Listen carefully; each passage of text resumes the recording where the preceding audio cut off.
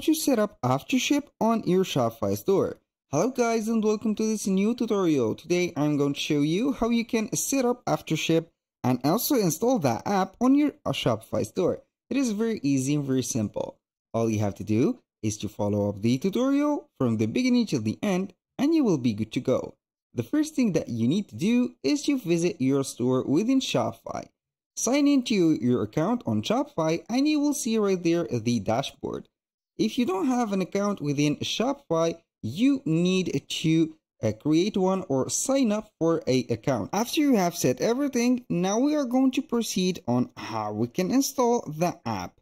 Now we are on the Shopify dashboard. So we have the search bar right there popping. We are going to click on it and then all we have to do is to type in Aftership, and now we are going to click on enter. Now we are going to search for the app onto or into your Shopify app store. Right there, we are going to see right there and seek for the app. As you can see, I have miswritten the word Aftership, and here we have it, and these are the correct result.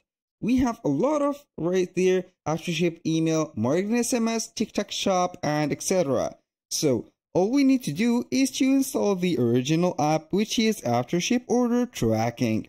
So we are going to click on it, and the preferably set or the preferable method using this app is tracking naturally the orders, as the name said. For example, Aftership. Aftership means that after the shipping, we're going to follow these orders and also see them. Now we're on the page and we are going to click on install. Right there, it will take you to a page that will let you authentify the installation or permit that integration. Now we need to click on install. Here we are going to see the app right there, and as you can see, it will demand the connection between our Shopify store and also the Aftership. So right there, we have sent a 6-character code to this email address. Please enter it below right there and verify your identity. Right here, a little disclaimer guys, everything created in this video such as email addresses, accounts, and also codes are created for the sake of the video. They are not used for any personal uses.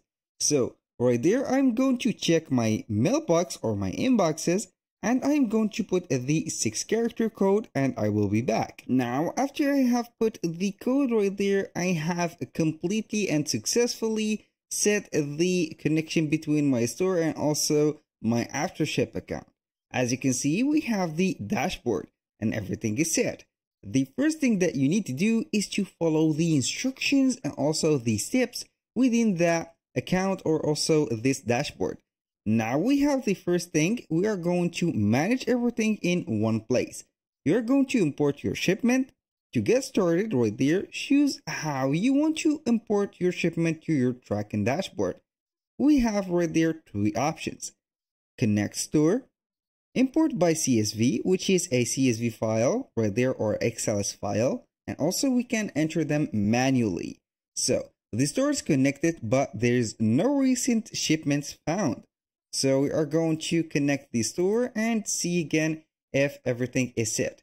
Now, normally we are going to see right there the integration. The app is also installed right there. We are going to set it right there and we are going to open it. We are going to check if everything is set and also is ready. This is just a confirmation and nothing less. Now I am going to see it right there, and as you can see, everything is set. From this dashboard, we have seen this dashboard. Now, here we have the left sidebar, we have the home, the tracking dashboards for the shipments and also the orders. As you can see here, we have a testing courier right there. It is delivered. The shipment was successfully delivered to this address because honestly, I didn't deliver this one, but the platform has decided to set a courier and send it to this particular address. Now we have also the orders.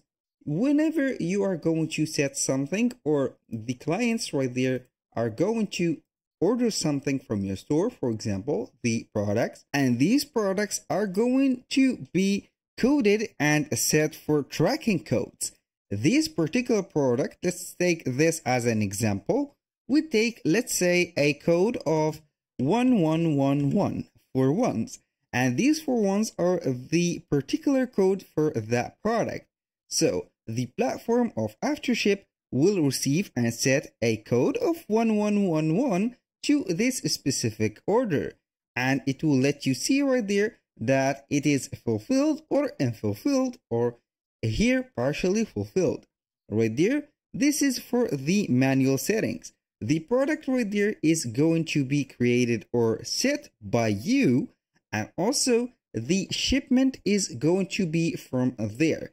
Here we have the tracking. This is a tracking platform and nothing more. We're going to set the clients and give them the tracking code.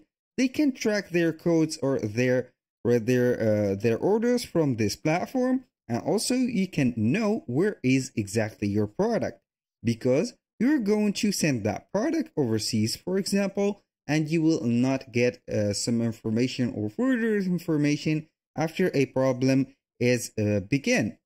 For example, you're going to see right there the notification for each specific product or each specific tracking. We have the tracking pages. You can set or create a tracking page and you can add it to your Shopify store. For example, you can add a widget. You can also add a embedding right there page to your Shopify store. As you can see, we have right there the page of Aftership, and you can see right there it is set track package with tracking number. This is our tracking right here. It is set, and this is going to be added into your page right there. We are going to create a specific page for that one. You can set this link right here. You can set it, and also you can change the page or update the page URL. You can set, for example, redirect customers to your proxy URL. This is a premium feature, and you can right there set a iframe code. These are the Aftership, for example, for your store. When you click, and you are going to be directly to that specific Aftership page.